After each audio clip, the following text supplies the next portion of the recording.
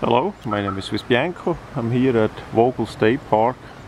We have now January of 2024 and I wanted to do a bit an update how that looks now by the new visitor center check-in. Now the main road as you come in is now closed. You need to go on the left side and drive by the visitor center. They must be a bit behind. Today is Sunday and they still work there. We see they did already a bit of the foundation, poured some concrete. They had quite some water coming in because of the level to the lake as we see there. But yeah, we see that the wood part there for the concrete is a bit higher up, so that should be good. But yeah, they did start now over there with making some walls. Foundation must be done there, and yeah, it did move along quite a bit. Now the time frame, the expected time frame for completion is April in 2025, so over a year, and that should be possible that by then is done. And then we have a new check-in, and the old one gonna be center quite likely for the naturalists, so that the campers and the naturalists can hang out in there a bit easier in case we have bad weather, so that they have a room to check out and test and stay safe and dry.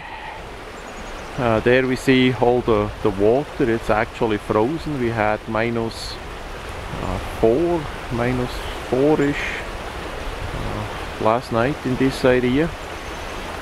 So the bridge is over there is still open, and you see you have that tiny thin walkway to go through here if you want to do that. I don't want to do that. From over there we don't see much more. Maybe one day in the future I make a video, an update video from the other side, from the lake side, but for now I think from here it's a little bit elevated. We see pretty good how that looks now. They even put a little portable room over there so that they are off the elements. I remember back then in the bad times over in Switzerland we had that too. That did help a lot to be out of the elements and have a bit of a rest with a heater and all that. So I'm glad they got that too, because building during the winter, during the cold season is absolute garbage. I'm glad I'm far away from Switzerland and I never have to do that anymore. That is the bad past, all history gone. So yeah, that's how that looks. We see there over there the orange parts on the metal there. There some more concrete gonna go on top. Way behind there towards those two white cars there, we see some more of those. So that is just the metal that is in the concrete that then gets filled up with a wall and all that. But yeah, all in all it looks good so far.